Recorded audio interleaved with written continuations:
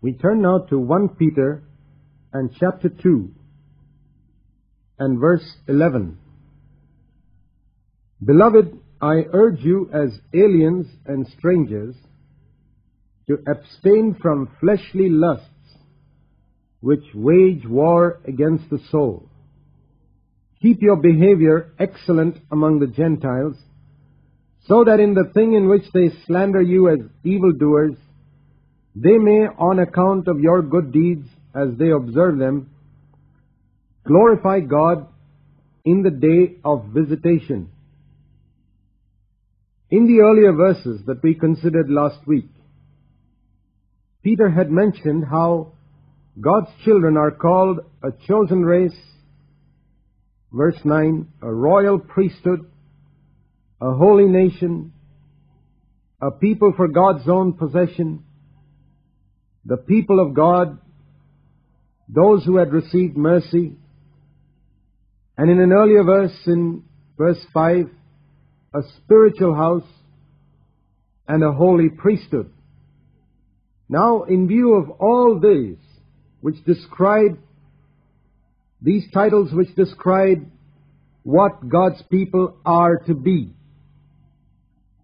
Peter says, I urge you as aliens and strangers. All these titles indicate that we do not belong to this world anymore.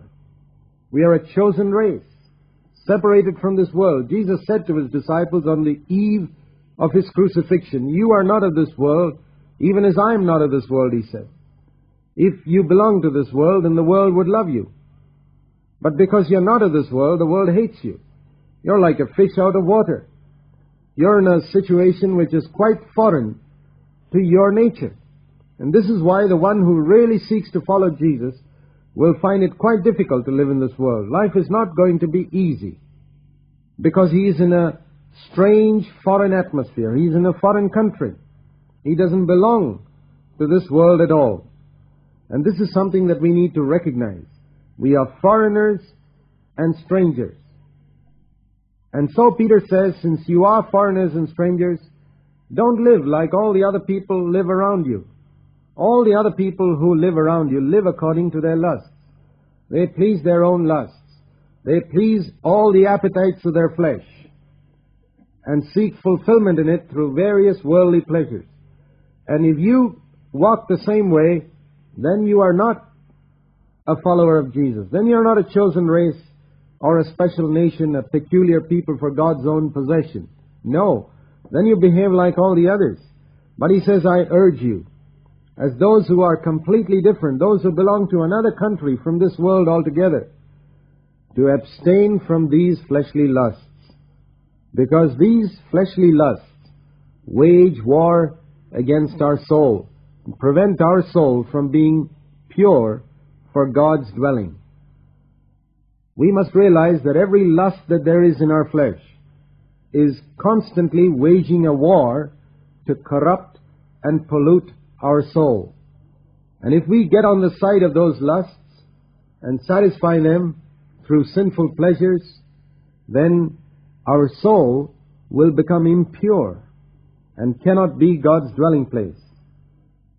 And so he says, abstain from them, fight them, crucify them, put them to death.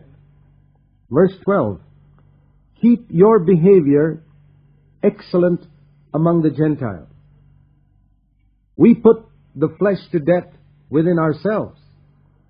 We bring the cross of Christ to bear upon our flesh within ourselves. This is an inward activity described in verse 11. For the lusts of the flesh are mortified within.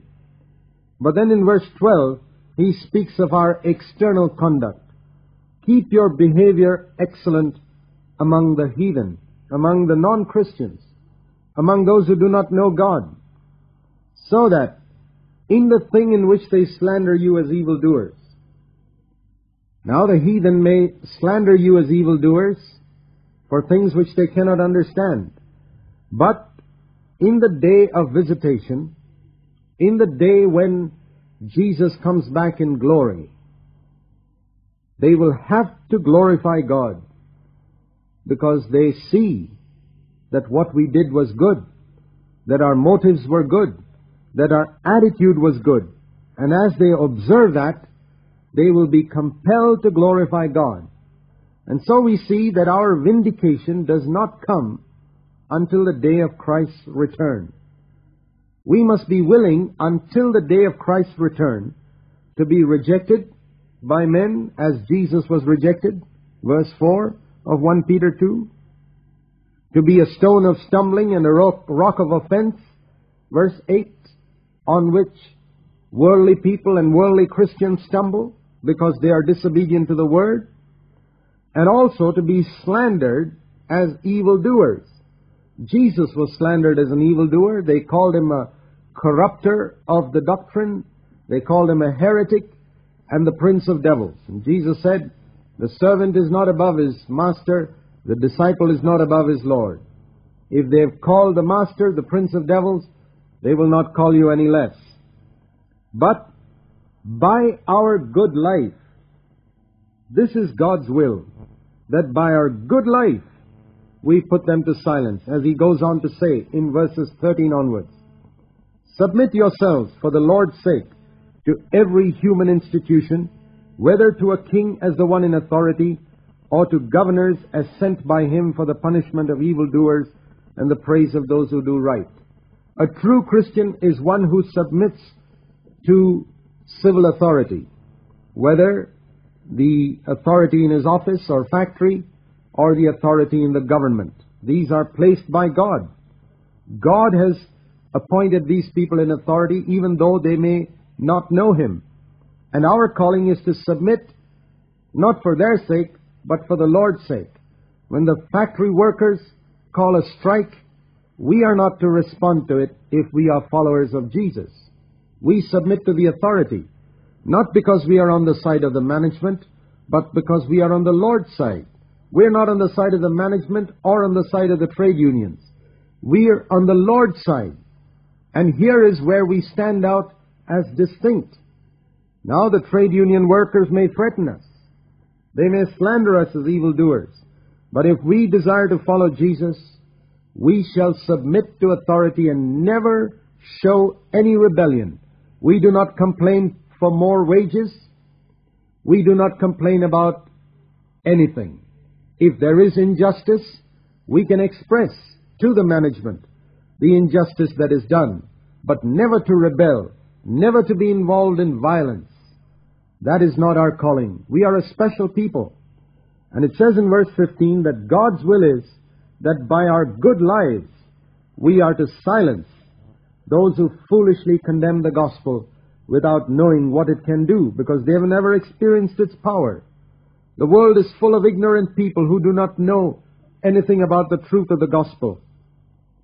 How do we put them to silence? Not by argument, not by speaking clever words, but by our good lives.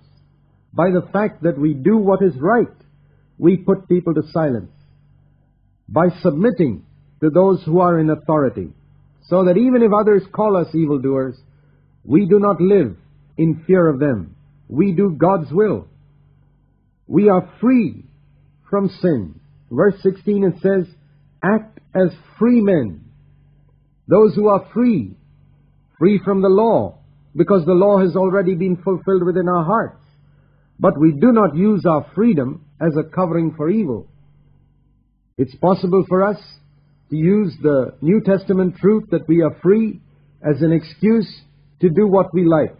Those are the people who turn the grace of God into license to commit sin. But we are not to be in that number. We use our freedom to serve others and to serve God. We do not use our freedom as a covering for evil, but as bond servants of God. And the mark of our being a servant of God, one mark anyway, is this, that we submit for the Lord's sake to every human authority. Do you submit to the authority in civil circles, in the government, in your office, in your school, in your college, to the principal, to the teachers, as those appointed by God? That's our calling as a Christian. The world is full of a spirit of rebellion, and that rebellion originated with the devil. as we read in Isaiah 14 and Ezekiel 28. We are not to have anything of that spirit of rebellion in us, we who are God's chosen people. Let's submit then to human institutions and manifest by our character that we are different because we have God's own nature within ourselves.